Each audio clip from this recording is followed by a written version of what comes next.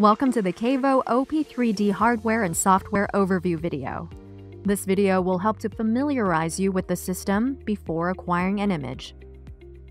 Areas to familiarize yourself with on the OP 3D are the power switch, the rotating unit, the patient positioning panel, the head support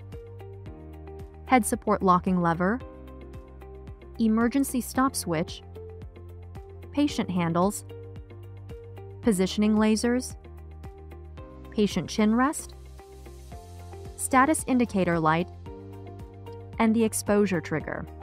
The patient positioning panel includes touch-sensitive controls for raising and lowering the carriage, a test mode button that disables radiation production, the patient positioning lights button, the exposure indicator that illuminates yellow when the device is radiating, the ready indicator that illuminates green when the device is ready for imaging, and a status indicator that will illuminate blue when the device is in an error state.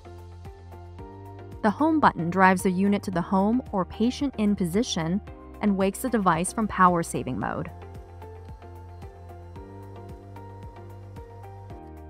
Within the OP 3D graphical user interface, you will find two image modality selections: Pan or 3D, the image program settings, the main view area that displays a dental chart for the selected modality, the status message bar, image parameters, exposure time and DAP, a sample image of the selected program, or 3D field of view size and location, a patient size selector, test indicator, and an end study button.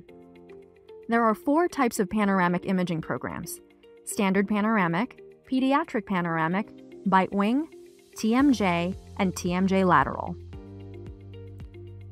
With the 3D imaging program selected, you can select the region of interest for the 3D scan. This will automatically change the field of view according to your selection: the field of view size display and selector, the image resolution selector, and the Scout image program.